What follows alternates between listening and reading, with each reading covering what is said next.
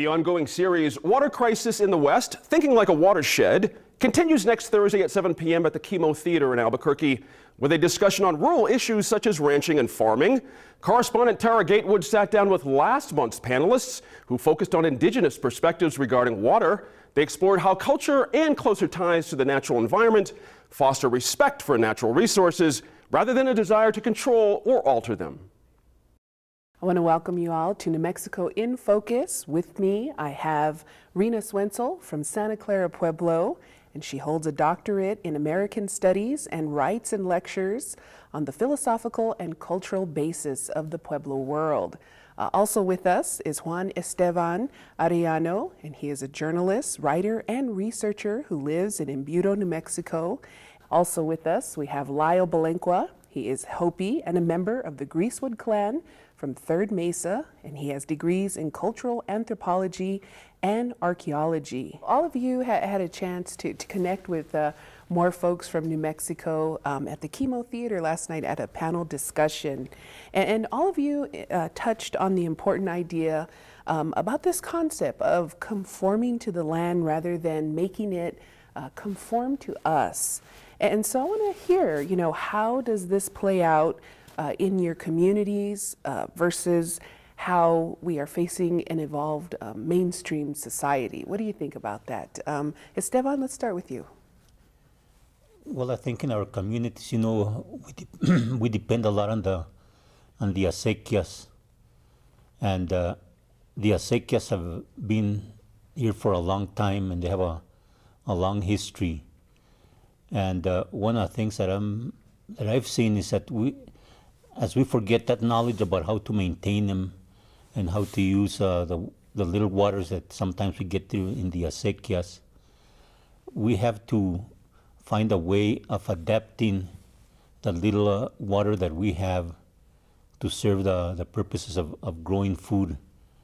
And before, I think people knew really how to take care of the water. Now we see a lot of times that people just turn on the head gate and go to Española or go to Taos, and before you know it, you see the water just running down into the road or into the arroyo, and that's not taking care of a limited resource. So in terms of being able to conform, we have to adapt to what we have. That's why I mentioned last night that water has a memory. We tend to forget that water has a memory, and to me that's very important, that we always take it in, and also water has a certain inherent wisdom, the same as the land has a knowledge and a wisdom, that if we pay attention to it, we'll be able to hear it, and they'll be able to dictate and guide us to where we need to be going with little limited resources that we have. All right, and Rina, for you, when you put it in perspective of maybe your own community, this concept of conforming to the land versus making it conform to us, what are your thoughts on that? We are so essentially, every part of us is so connected to the land, from our stories about where we came, how we came out of the earth. We were born of the earth. That's a pretty essential idea, If we're born, we come out of the earth. We're born of the earth. We are as much her as we are anything we can ever be. And to maintain that relationship is really essential in Pueblo thought. How do we continue, to have that relationship with the sky, the clouds, the mountains around us that give us a sense of place? It's an ongoing thing. That's what all the dances, prayers are about in that world, as Lyle was saying. And I'd like to follow up. What about when it is, put right face to face with what some people would say a modern world that says you can make the world conform to you? What do you think about that side of things? I think it's an impossibility, and I think that's where the fallacy of modern world is the thought that we are separate from the earth, from the land that we live on. That's just an impossibility for humans, because we are a part of the earth, the land. Lyle, what would you like to add? You know, I once asked this question about why we as Hopi people ended up where we ended up at, given that in our ancestral past we once inhabited regions that were well watered, had a lot of water, rivers, streams, lakes. And the answer I was given was, you know, ultimately that it was through hardship of having less water that we would come to understand the preciousness of having that resource. And so for Hopi people, I think it's, we are who we are because of where we are, you know, and what that really translates to is understanding the limitations or the availability of the landscape that you inhabit and working within those boundaries, so to speak, to understand how much you can push it, how much you can get from it, what you need to do as a person to maintain that balance. So I think that this idea of trying to conform the landscape to our needs, in the archaeological record we see that that has failed many, many times for many cultures around the world. But here in the Southwest there's numerous examples of great civilizations that have flourished and then for whatever reason, partly due to depletion of resources and things like that, have collapsed and forced the people.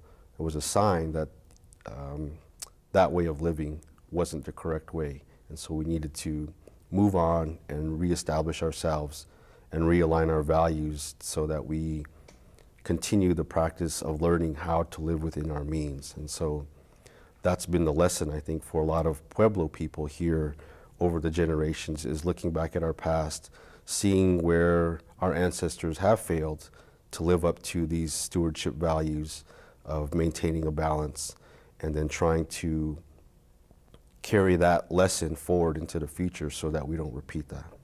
So when we do consider, you know, our whole community, what would you say are the biggest challenges facing your communities regarding water, you know, today? Rina, can you start us off?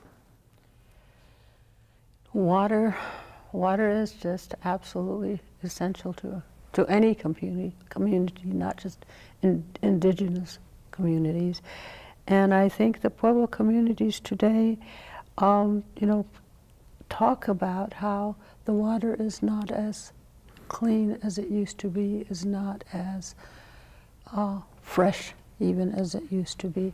We find all sorts of, especially up north in the northern communities around Los Alamos, so much pollutants and just people throwing trash in the water, people not regarding it with respect, and you know, just communities not losing their sense of oneness with the water, the river that runs through our communities. You know, people talk about when there used to be all sorts of different kinds of fish, birds, different plants that were along the river. They're not there today anymore. And what does that mean? Is the river dying? And as it dies, I think our communities are in great trouble.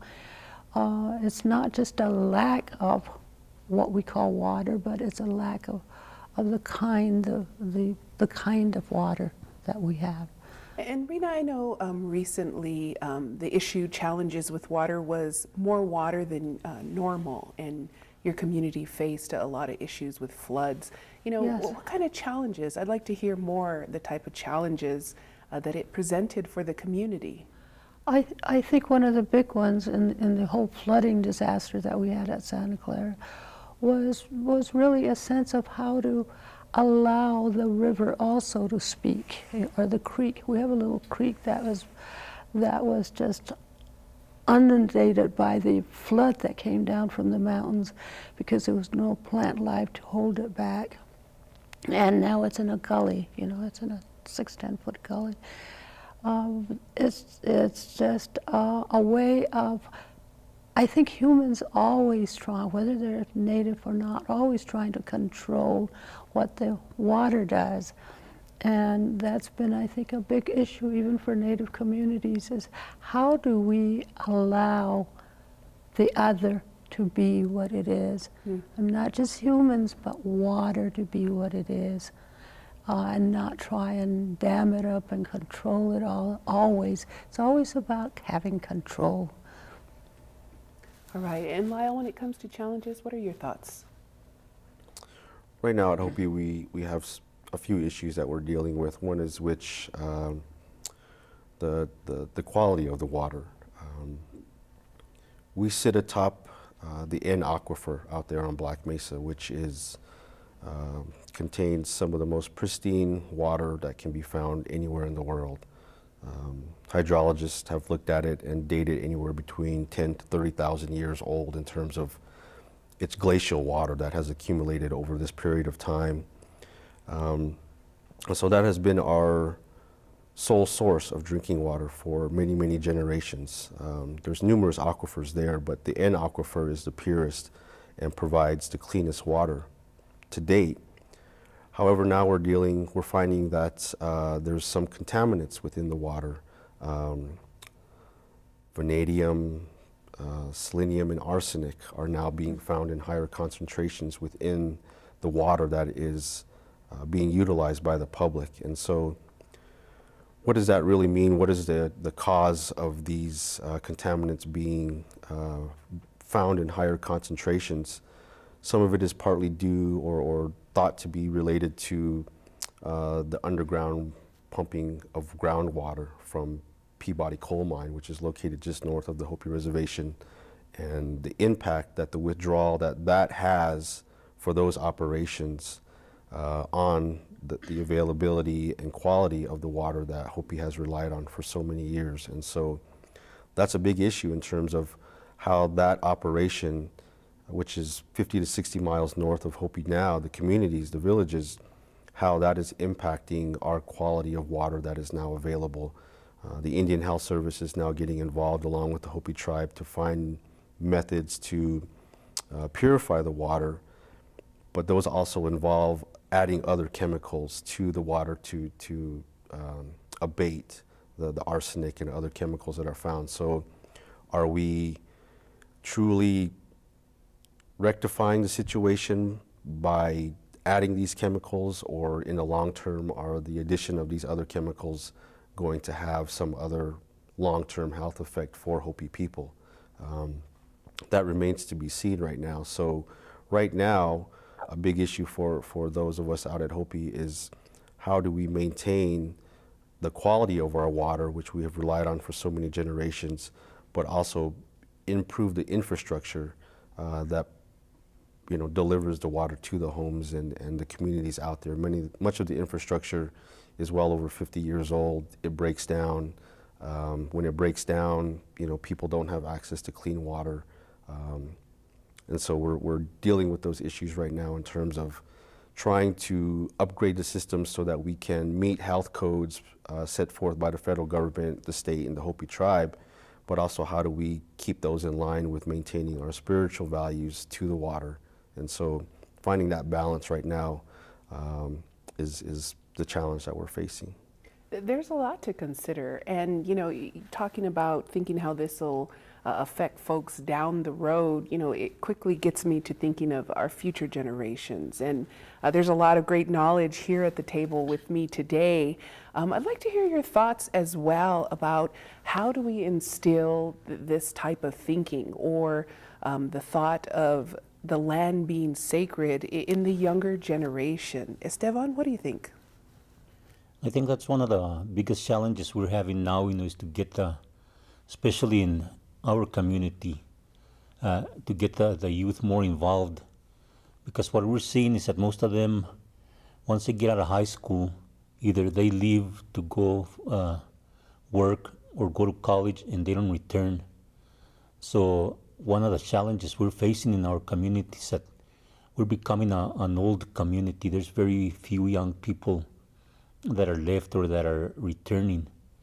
And I think the way to teach them is to start them since very young and to involve them with what you're doing at home, planting a small garden have the kids do the garden. Now a lot of the youth have no idea where the food is coming from. And the same where the water's coming from, because all you have to do is turn on the faucet and water's there. But what if you turn on the faucet and there's nothing there? And it's going to happen one of these days. Yeah, there's a lot that's connected, and it's great to bring focus to this. And Rina, your thoughts about, where does it begin to instill this understanding of the sacredness of the relationship? I think, of course, it has to begin in the communities, and our communities, in a sense, right now are breaking down because of population growth. I mean, population growth is such a huge issue, not just for indigenous communities, but for the world at large. I think the population is one of our main concerns. And what is happening in Pueblo communities is that the family that used to be the carrier of information, the older generation, and the generations that follow, there's not as strong a continuity as there used to be. When you've got a small community, of course, the discussions, just the lifestyle, just the way one does something is followed from one generation to the next. When you have children going to school all day long, even that breaks up a sense of community. There isn't contact with the grandparents who know all the traditional stories that have the values of respect and care and belonging to a place. All right, and Lyle, we'd like to hear your thoughts as well. Some might even say you're a bridge in this conversation between the generations. Any thoughts that you'd like to add? Just to echo, what my two colleagues have said about it needs to start early with the younger generations. Maintaining a physical relationship with the environment, getting them out there into the landscape at an early age, so that they understand, their place within that whole system.